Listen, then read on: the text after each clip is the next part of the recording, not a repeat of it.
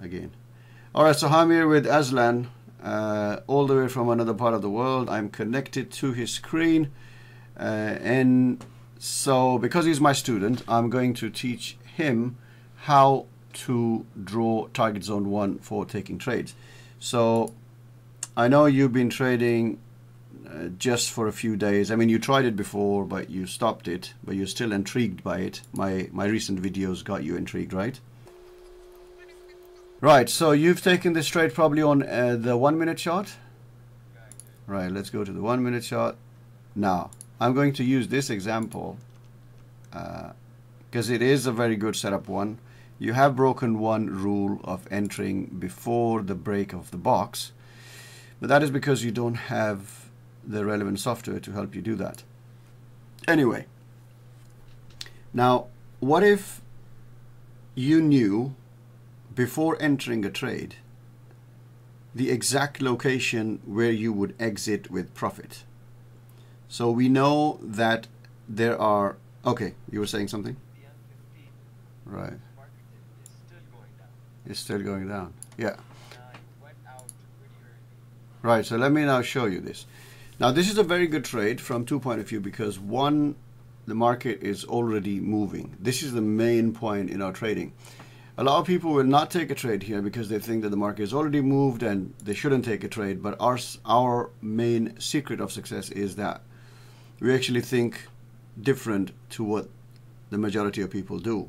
We actually go into the markets that are moving, and instead of thinking about, oh, it's going to turn around now because it's moved up, we actually take the position like the professional traders would do. They wait for the market to move, and then they get into it, believing that it will, because it's moving, it will continue to move. That is actually the mindset that makes you a more profitable trader, because that's how they think, and this is what the market actually does. But majority of the traders would think the other way. But anyway, I need to come back to this main topic, which is the target zone 1. Now, I'm actually, so this is my live account that I've taken a trade on this, and now I'm going to go to your chart to show you so that you can see.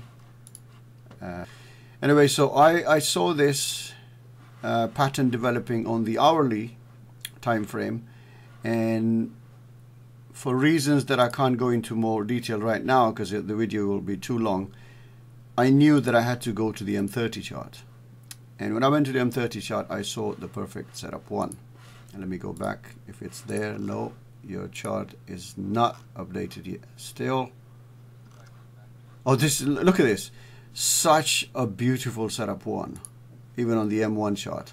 I mean, I can demonstrate it on this. So I don't know if you can see it. Can you see this bit? It's a Fibonacci expansion lines, right? So if you remember yesterday, I went into customize, and when you install a new MT4, it's not displayed by default, right? So you have to come here, and this thing would be, let me just take it back there. So this won't be here, it actually is going to be somewhere here. So what you do is you click on it and you select the location here where you want it, so probably below the drawing lines or just above this. You insert it, and you can actually move it up and down if you want, if you want to. So as you can see, it changes its position up there. Now I want it here right next to the fib retracement. Now this fib expansion tool is really powerful if you know how to use it.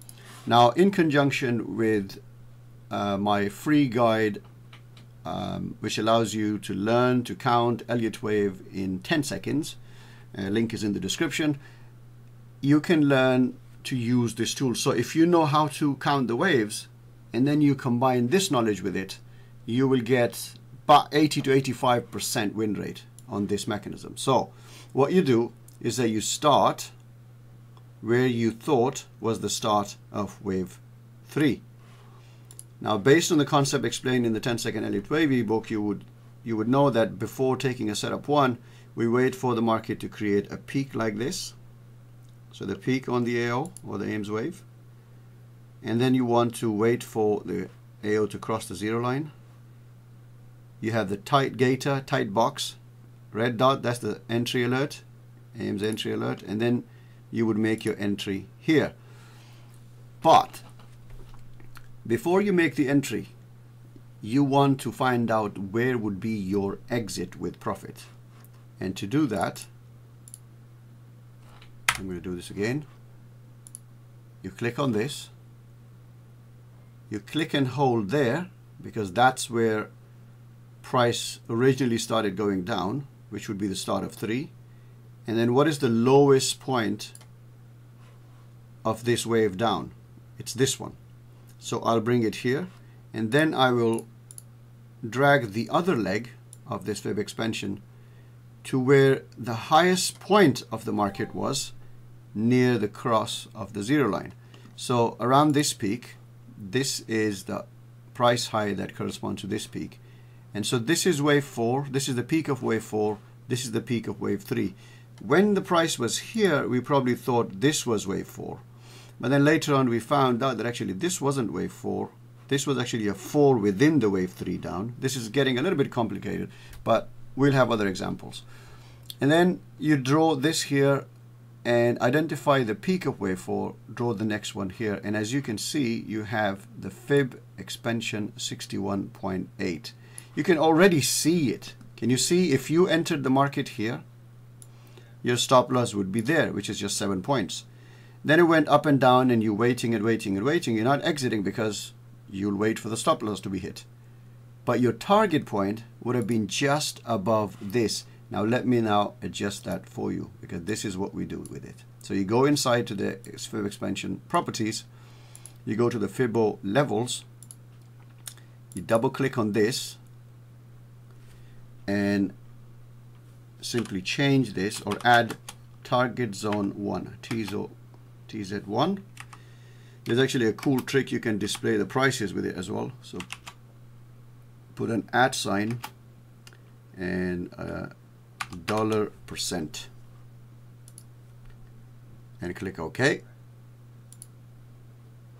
Oh, sorry, it's actually the other way around. Let's go there again. Yeah, percentage sign, that symbol, and dollar. So that's Shift 5 and Shift 4 on your keyboard. And now it shows the price level there as well. So this is another cool trick. So I suggest that when you make an entry here and your stop loss is there, put your target point a few pips above the target zone 1. And target zone 1, this is the secret, would be the fib expansion 62%. Now you can call it 61.8, but you know, 62%.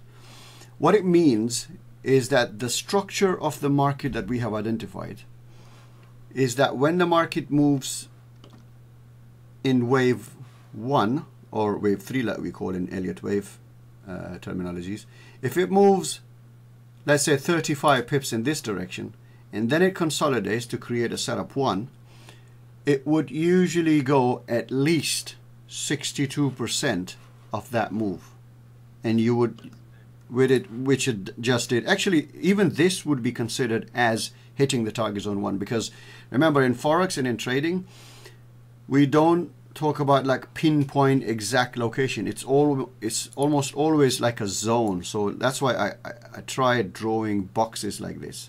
So if anywhere price stops within that box, you know, a few pips plus and minus, it would do it. Now, why is this market actually not stopping at target zone 1?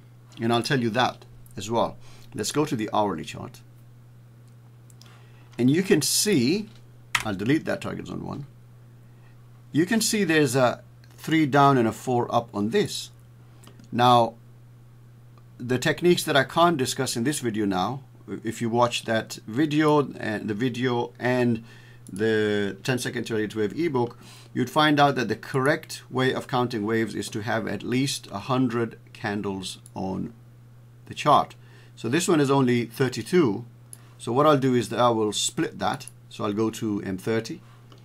And now that I've gone to M30, between wave 3 and wave 4, I have at least 60 candles. Now this is another rule that I will talk in another video, but quickly, through years of trial and error and trying this, we found out that the age-old, which Aslan probably don't know, is that to count Elliott wave we needed 100 to 140 bars on AO.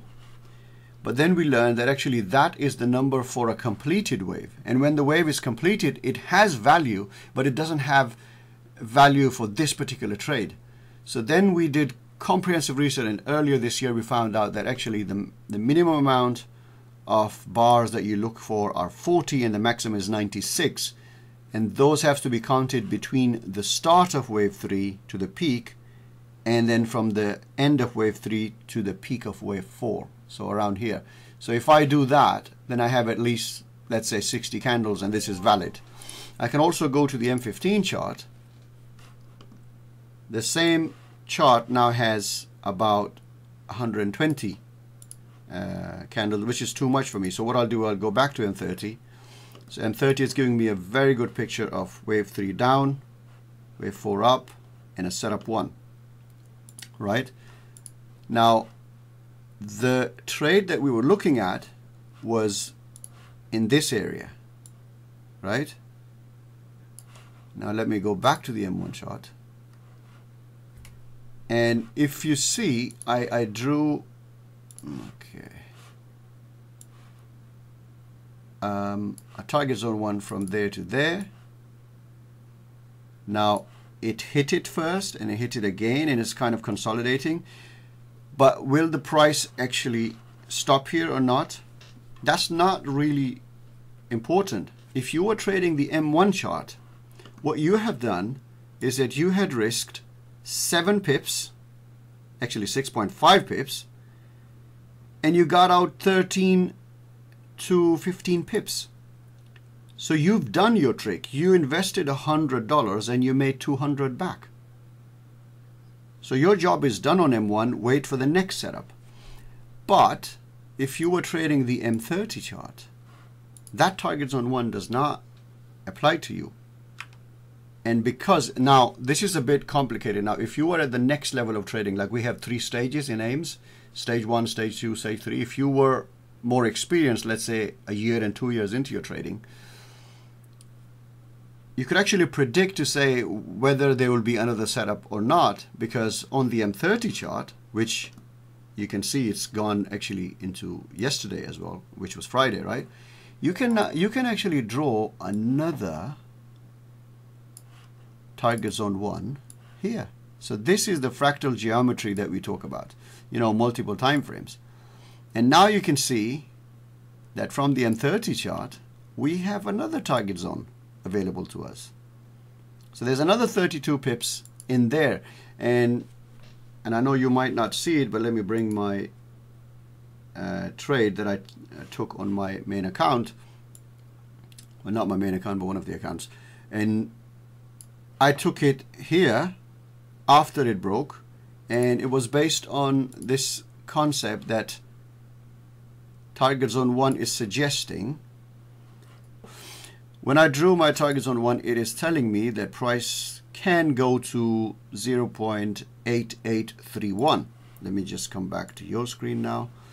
So as you can see here, so Aslan, you don't know, but on my live screen, I have taken a trade here because that was an M30 trade, right?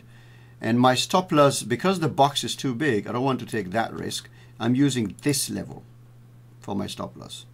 So my stop loss is here and my entry is here, so that's 20 pip stop loss.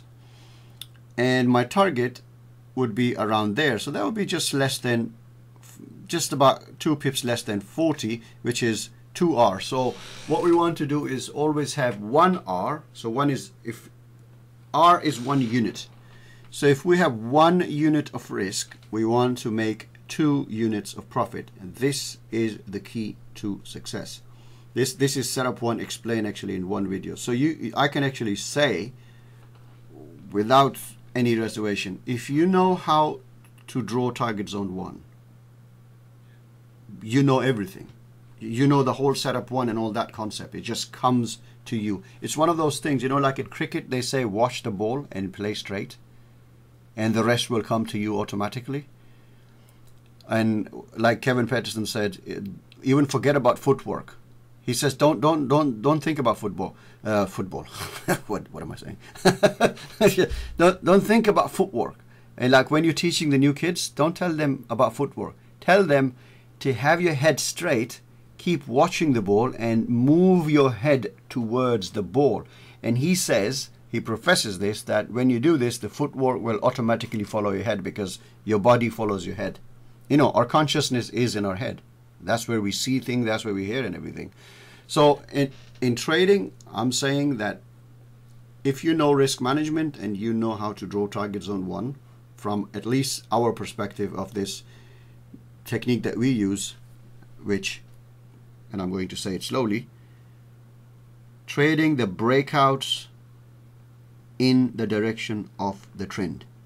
Now there's a lot of, and you probably won't know, Aslan, because you're new to it, the older guys keep saying, oh, you know, they have a lot of reservations. There are a lot of opinions about breakouts. Oh, breakouts are this and breakouts are that. All kind of nasty words you can imagine. The reality is you can make amazing trades with breakout trades, but not everyone knows that what type of breakouts are the breakout trades that give you an edge. And we know which type of them. And I've just said it, and I'll say it again. The breakout trades that you want to take are the ones that are breakouts in the direction of higher time frame trends. I gave you 2 secrets in this video. So that's it. I'm not going to talk about it more. Do you have any questions? And that's the end of part 2 of 3. Please tune in again tomorrow, same time, for part 3.